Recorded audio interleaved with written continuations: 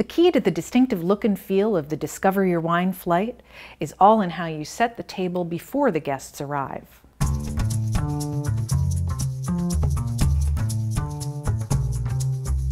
One of the distinct advantages of the Discover Your Wine style flight is the beautifully branded materials that come along with it.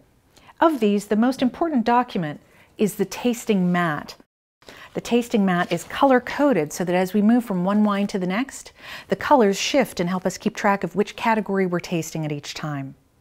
The tasting mats that are available for download are blank, but you do have the ability to go in and type in the names of the wines ahead of time so that the individual guest doesn't have to write them down themselves. These are color-coded to match the different categories of wine style, but if necessary, this could be printed in grayscale.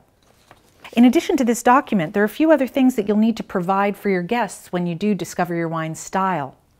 These should be presented in some way, for example, in the mini booklet that gives it a lovely Boisset Collection vibe.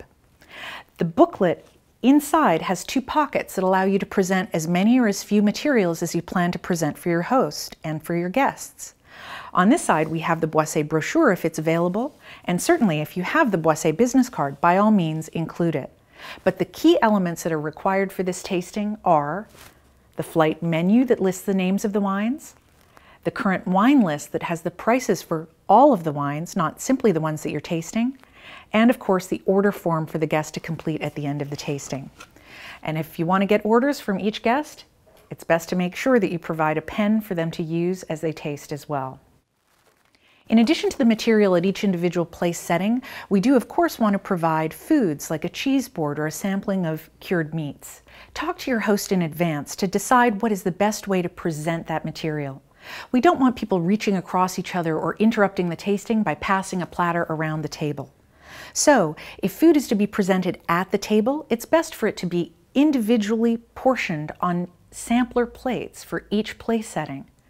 Otherwise, if it's to be served family style, set it on a table adjacent to the tasting area and allow guests to have a moment to go up, serve themselves, gather a plate, and bring it back to their chair so that they have what they need within reach once the tasting begins. So once you have the table set, once you have your materials, once the foods are in place, you're pretty much ready to go.